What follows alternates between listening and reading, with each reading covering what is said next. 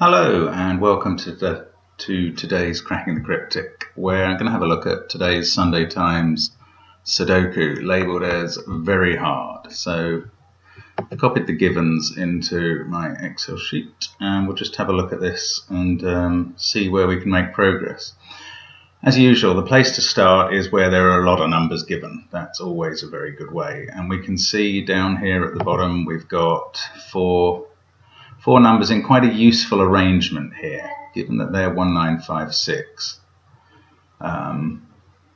These top three can't be 7 or 8, which are in the same row. So they must be 3, 4, 2 in some order. The 3 has to be there, given the 3 is vertically above.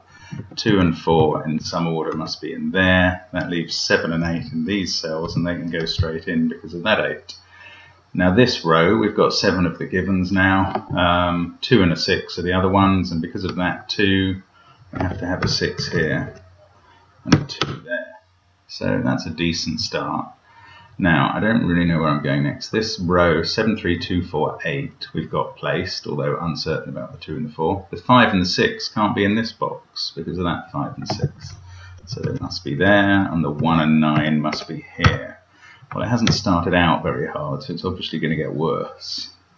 Over here, 1, 4, 9, but we can't do much with that at this point. Right, now let's have a look at 4 and 3s across the middle here. 4 and 3 in the middle box, 4 and 3 in the right-hand box. So the 4 and 3 in the left-hand box must be in its top row, but again, we don't know the order, so we're going to kind of pencil mark those in. Now, it's a very powerful thing to have a pair in 2 cells in a box, because that rules out those cells from consideration for other numbers, and that really works very much in the solver's favour quite a lot of the time. Now, it's getting a bit harder now. So the 5 in this middle, there's a 5 there and a 5 there. The 5 in this box must be either there or there, but we don't know which. The 1 here must be there or there because of this 1 and the fact that those 3 middle cells are all filled. And this notation, as usual, is limiting numbers to where they could be within the box. Same for 8s in the middle here, they must be on the left. 3, 1, 8, 9s must be either here or here with the 8. 6s, oh, that's interesting, 9s and 6s are the same. 6 and 9, as you see, are in this row. 6 and 9 are in this column. So the only 6 and 9 in the centre box is these two, and that's decided the 8. The 8 can no longer be in those two. Again, it's a powerful combination. The 8 must be there. So in this row now, we've got 5, 1, 6, 9, 4, 3. 8 can't be there, but we don't know about the rest. But it's a good start. Now the 7 in the top, in this column that I'm in here, it can't be in that box because that's either 6 or 9, so it must be either there or there. And the 5 in column 4, 5 in column 5, so the 5 in column 6 has to be in the top box, and it can't be there because of that 5, so that's the 5. So again, the 5s in the top right box must be in one of those two positions. 2s across the top, 2 there, 2 there. The 2 here must be in one of those two. Can't be in that one because of the 2 down there, so it's there. And that fixes the 2 in this box as here. Again, that helpful 3, 3, 4 helped narrow that down.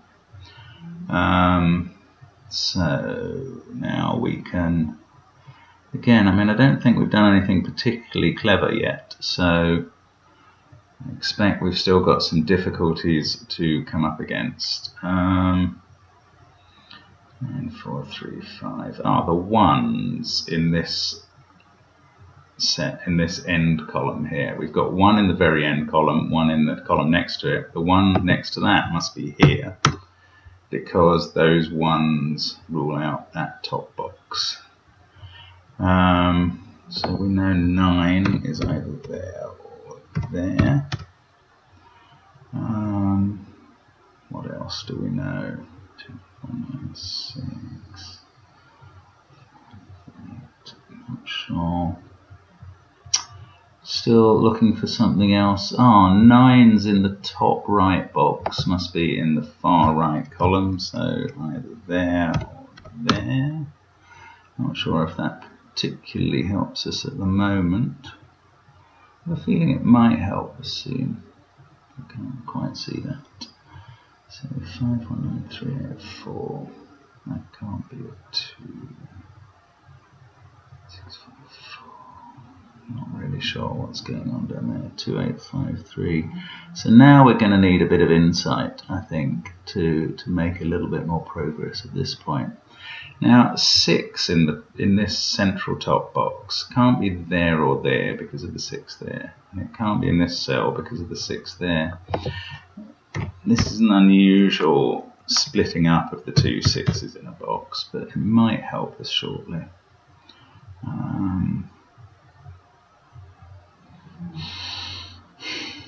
Not sure quite where we're going next. 6, 2, 5, 6, 5, 3, no.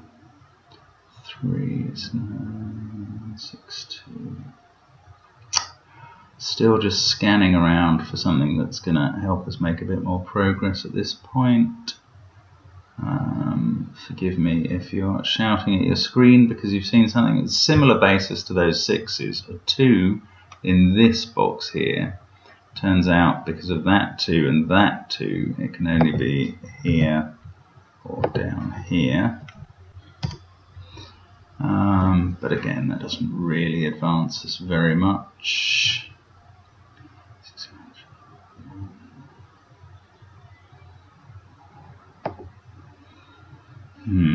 Where can we go next?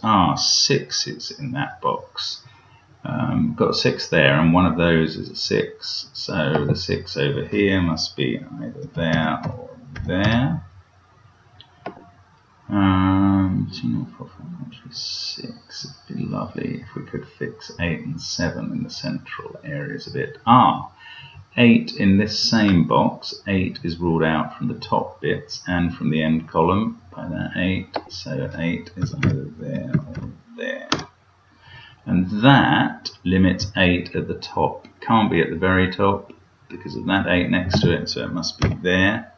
That puts an 8 here.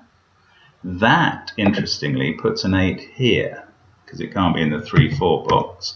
And that has fixed the rest of that box for us. Now we're making some progress. So this is now 6 and 7 in those two. That fixes the 8 there. And now that fixes 2 and 5.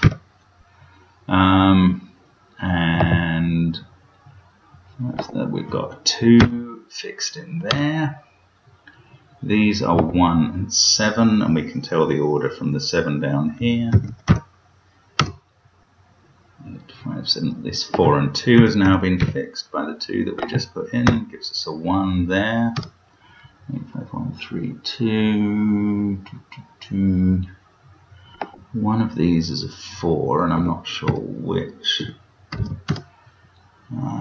4, 6, and 7. I have a feeling.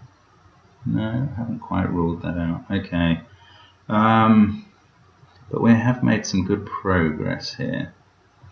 6, 2, 8, 5, 4, 9, 6. 2, 3, and 7 in this bottom section down on the right.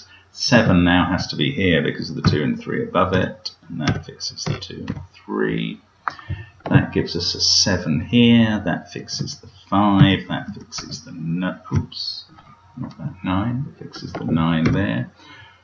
Then we've got 3, 4, 6. So we've got the 6 and 7 sorted out there now. And that 9, I thought that was going to be useful. No, not so much. 3, 1, 2, 9. That can't be a 7. Okay, in this row 3, there's 3 cells that we haven't filled in black. This one can't be a 7 because of the 7 below it. What's going on?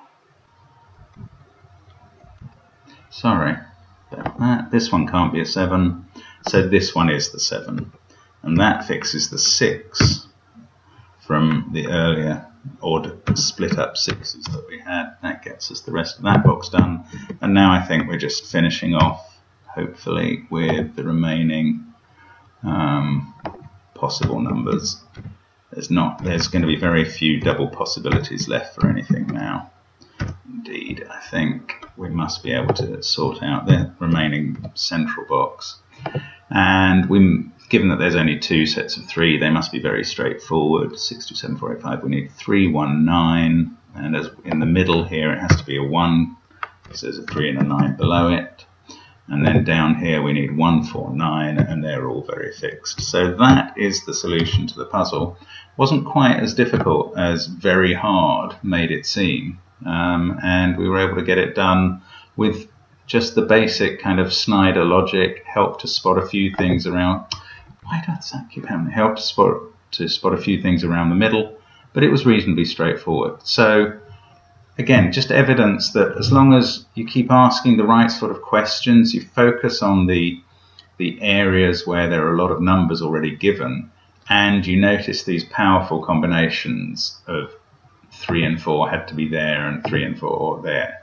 And that ruled out lots of things in that box. That's the sort of combination that you want to be looking for all the time. So I hope that's helpful. Just a regular Sudoku. And you know, it said very hard, but it didn't seem very hard when attacked in the right way. So do please subscribe if you've enjoyed the content. And hope to see you again soon on Cracking the Cryptic. Thanks for your time.